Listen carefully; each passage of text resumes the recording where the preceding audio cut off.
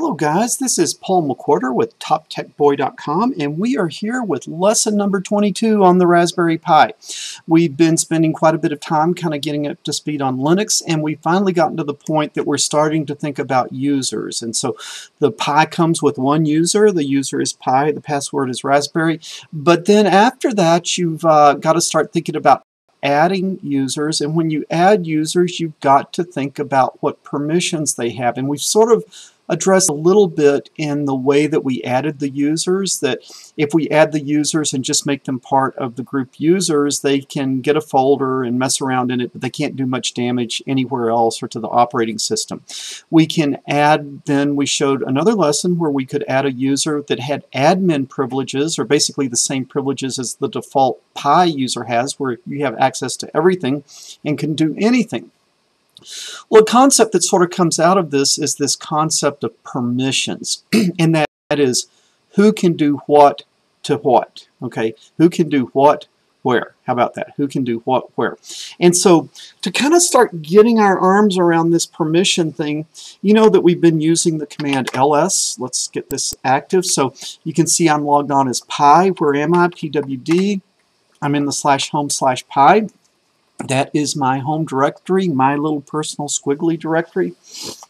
Okay, let's see what's in there. ls. Well, if I see a little bit more, I can say there's not enough in there. Let's add a couple of text files. So what's the quickest way to add a file that's empty? Touch, right? So let's do touch, and let's say cats.txt, okay? And let's do touch dogs.txt. Okay, now we do an ls. We see two folders, which are in blue, and we see two text files, which are empty, but are white with txt. So now let's do an ls. Let's look at a new option on ls. Let's do -l, and that'll give us some more information. Boom, look at this. Okay, we see our files out here, but we've got all this additional information. Okay, this is what's new. This string of stuff out here, while it looks confusing, is describing the permissions. Okay, and what I want to do is I want to take you through these permissions. Okay,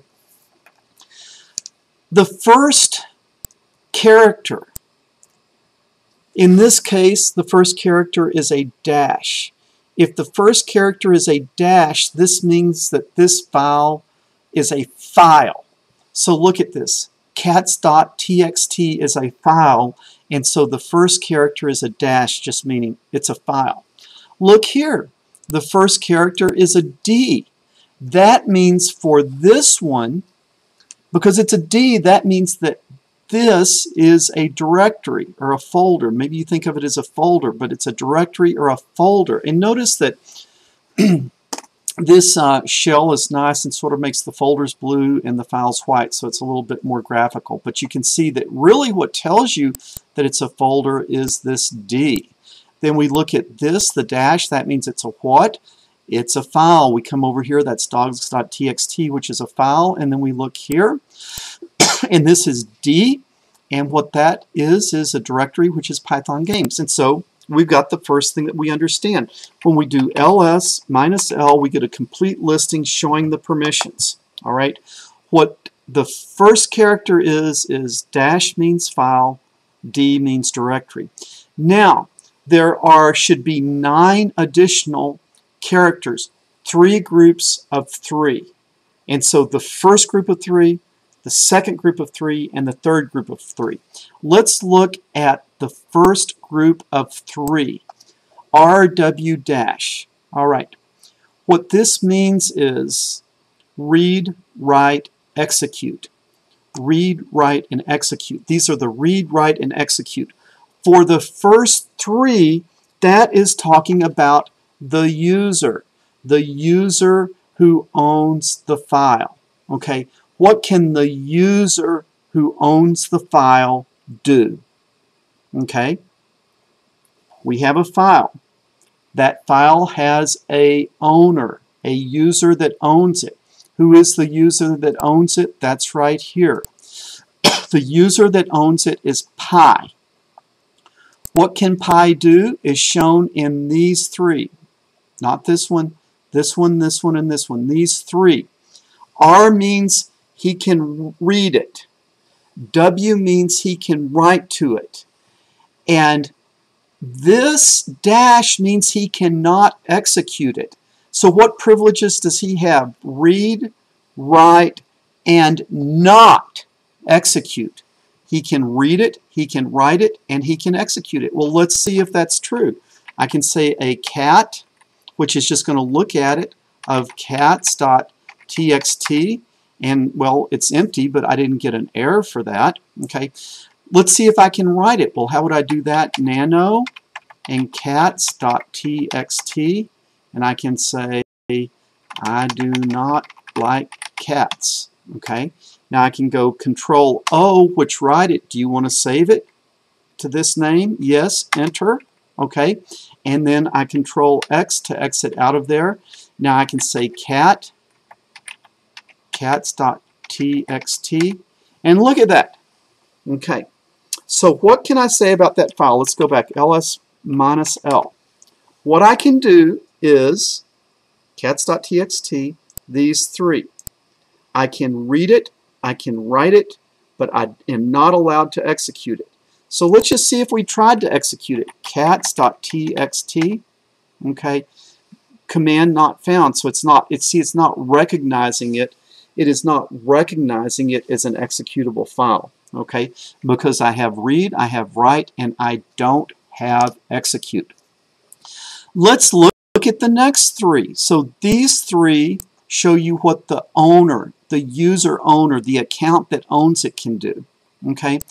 The next three shows what the group that owns this can do. So you sort of can have a user own a file, but you could also have a group of users that can own a file. So the user that owns it, he can read, write, but not execute.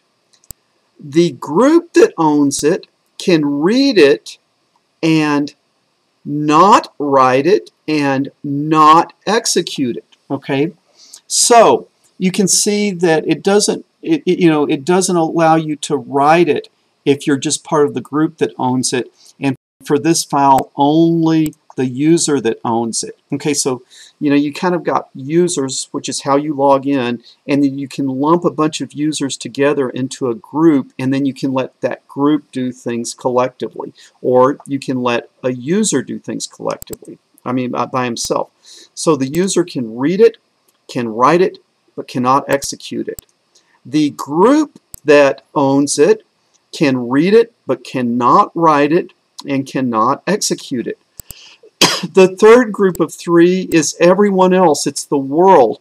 Anyone in the world not associated with this file. They're not the person that owns it, the user account that owns it. They're not part of the group that owns it. They are just some random person off the street that sat down at the Pi.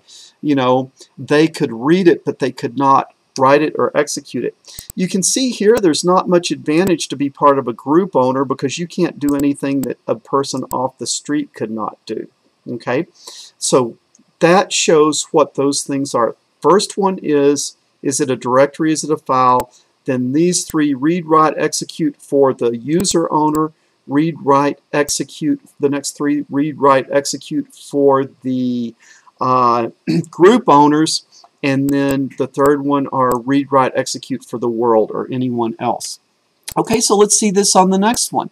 The next one is a directory, D. What can the owner do? The owner can read, write, or execute. Now, what does it mean to execute a folder? Well, that means you can go down into it. So what's the difference between read and execute? Well, I could ls and look into it by giving a path name, but that's different than cding and going down into it. So if the user owns this, they can read it, they can write it, and they can execute it. How about a group owner? Well, a group owner could read it and could execute, but could not write it. Well, what that means is they could look down into it with an ls, or they could crawl down into it with an x, but in either place they're not going to be able to add things to it, they're not going to be able to delete things from it, they're not going to be able to change anything in it because they're not given right permission. And then this is again the world. Anybody in the world could read it, anybody in the world could execute it, meaning they could go into it, but once they're in there they can't do anything because they don't have write privileges. So that's the way these things work. You've got to think in terms of an owner. Who owns it? Pi. Okay, so if we come here, who owns it? Pi. What group? Pi. So this is the user, this is the group. This is the user, this is a group. This is a little odd because in this case we've got a user and then we've also got a group name called that. Okay, so this is kind of boring because all I've got is Pi stuff. Okay, let's look and say I did sudo, instead of just doing a touch and make a new file of cars.txt, what if I did that under the super user as a sudo command, sudo touch cars. Okay, now let's do an ls -l. Okay, uh-oh, I have a new file called cars.txt. Okay, let's see, what is it? It's a file. What can the owner do? Who's the owner? The owner's root. What can the owner do? Read, write, but not execute. What can someone else do that is part of the group that might own it? They could read it. What could everybody else in the world do? Everybody else in the world could read it. All right.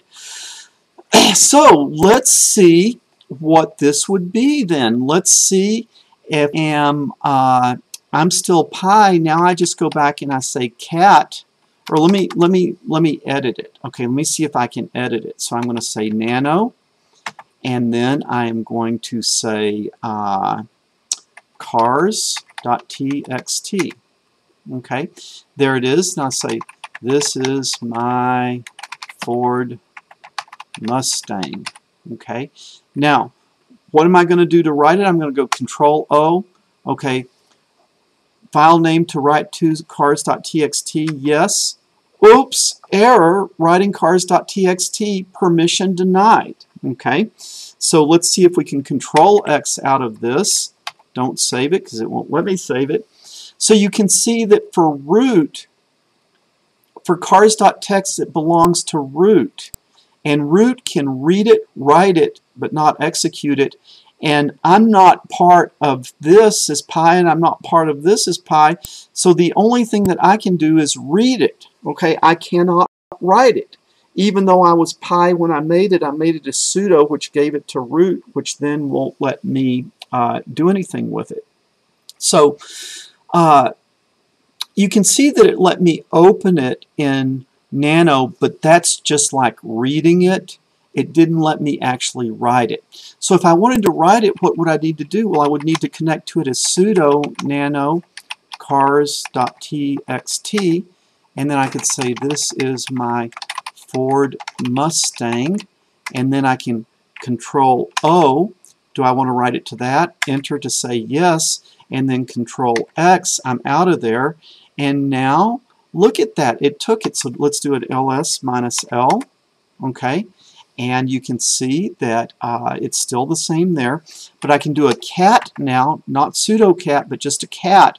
And I can do a cat of cars.txt. This is my Ford Mustang. Why did it let me look at it? I'm not root. Well, because everybody else in the world has permission to read it, but not write it. Okay? So this is kind of the quick overview. You've got read, you've got write, and you've got execute. And you can sort of see there's all types of different permissions and all types of different levels. But really, it's kind of like if you make a file, you can do what you want to with it because you'll own it. If you make it with sudo, then you'll only be able to edit it with sudo. Another user could edit it as sudo because he would pop back up to being that root user. Okay, I hope this wasn't terribly confusing. If you have questions on this, post your questions.